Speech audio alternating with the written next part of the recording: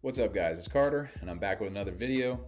I kind of want to go over the Juggernaut AI program, at least the end part of it, and the mock meet that I did the other day. If you follow me on Instagram, you'll have already seen that I did my mock meet and you know the results of that. But on this video, I kind of wanted to get a little more in depth, kind of go over why I chose the weights I did, how I was feeling, and just go a little over more in depth.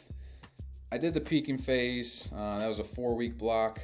The first 2 weeks looked a lot like my other programming, except we're kind of getting more strength work, lower reps, higher intensity, cutting off some of that volume. And then the last final 2 weeks, which they called the final phase, that first week, they really tapered off the volume and a lot of the workload, some of the intensity, but I was working out more often, so less rest days and just kind of, I guess, getting my work capacity up or keeping it up while tapering off some of that volume and intensity so I could kind of rest up and get ready to really push some heavy weights. So Saturday was my meet day.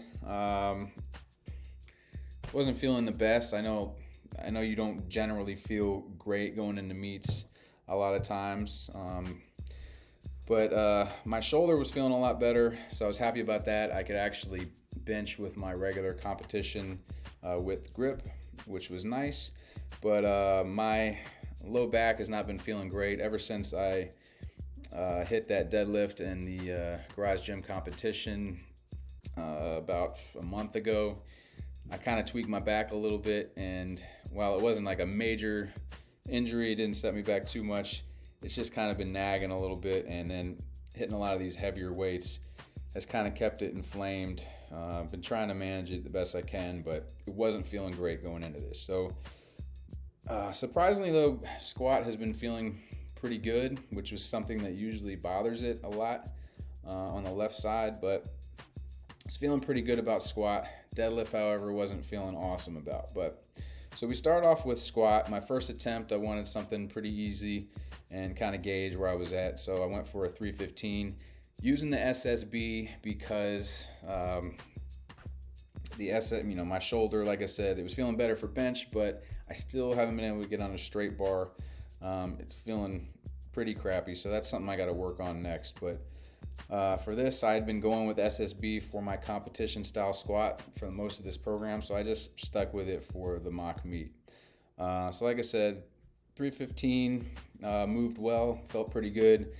So then for the second squat, I kind of made a bigger jump than I think I probably should. I probably should have went to about like 350 or something. My last PR in the garage gym competition was 365, which was a 5-pound, or a 360, I believe, which was an all-time PR for me. So I was happy about that. So I wanted to at least beat that. I hit a 370 in my training a couple weeks ago, so I just went for 370 just to kind of match that because I felt pretty good about it. And that moved decent when I hit it in training, and I felt like it maybe had 10 more pounds. So I went ahead and went for the 370. It moved pretty well for the most part. So I felt like I had more for the third one, but I got a little greedy. I think I had about 385 or 390, and then I was like, oh, what the hell, let me just bump it up to a 400 and see if I can crack 400 pounds for the first time. And that didn't go so well. Felt good out of the hole, but man, I hit a wall really quick, and you know how that SSB goes, it kind of just folds you over if you're not able to keep that thing upright. So that's what happened on that one. Didn't feel great about that going into my bench press. You know, psychologically, it just kind of messed me up a little bit, but still hit a 370, which was 5 pounds more or 10 pounds more than than a month ago. So felt good about that. So went on to bench, kind of warmed up a little bit, went for a 275. Off the break, I thought I was doing 285 for some reason. It was only 275. But that moved really well, felt good. So I went ahead and went for the 315, which I hit with a closer grip in the garage gym competition. and that moved pretty well, surprisingly. Was feeling really good with bench for that one. Really didn't do any benching this last week in the tapering phase. I was kind of wondering about that, like, am I going to do any bench work? But it really didn't program anything. So I just trusted the program, went with it.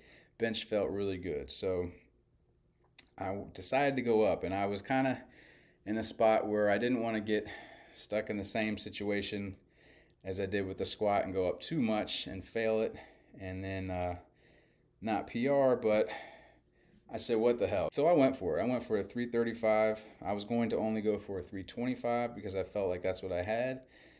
But I said, let's push the envelope and see what we got. And this one was grindy. I fought through this mid-range point really hard, and I was really proud of that bench. As a 20-pound PR for me from a month ago. Like I said, a month ago it was a little bit of a closer grip, but really happy with that. Sorry guys, I'm looking down at my phone because I got all my notes and the videos there. But so it felt really good. It was amped up after that bench press. So we moved on to deadlift, and deadlift, like I said, hasn't been going great the past month. In the tapering phase, I hit a top set of like a 435 when I hit a 455 in the garage gym competition, and that 435 felt like crap. So like I said, low back bothering me a little bit. Started off with a 405. That moved pretty well. Wasn't feeling too bad. Followed up with a 440,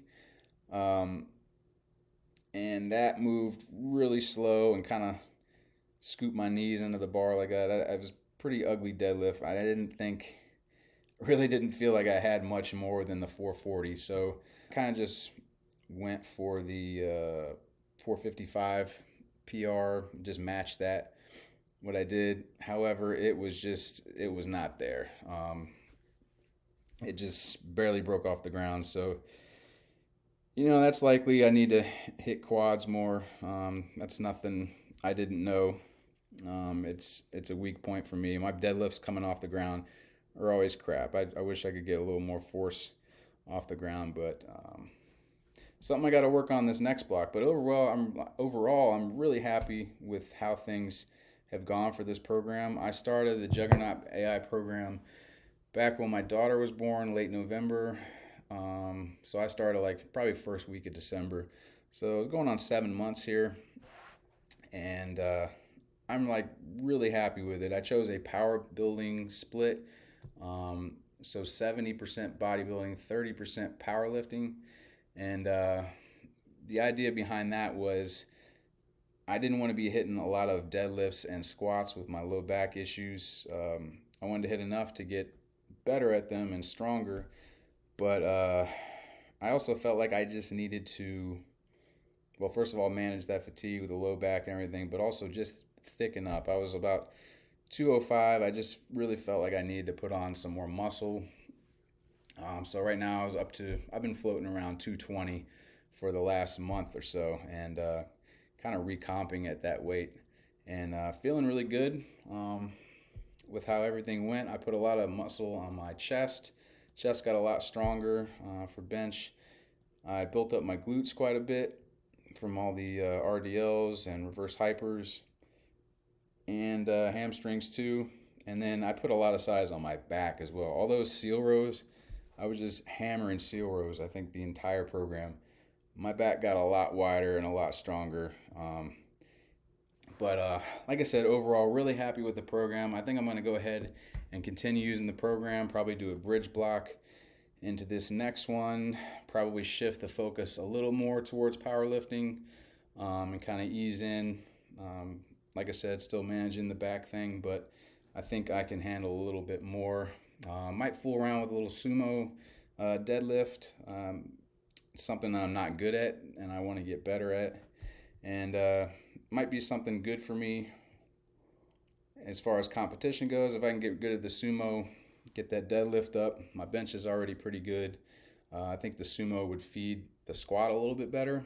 Maybe get the squat up as well, and then maybe start having some respectable numbers in the deadlift and squat department to match my bench. So like I said, really happy with how things go, or how things have been going.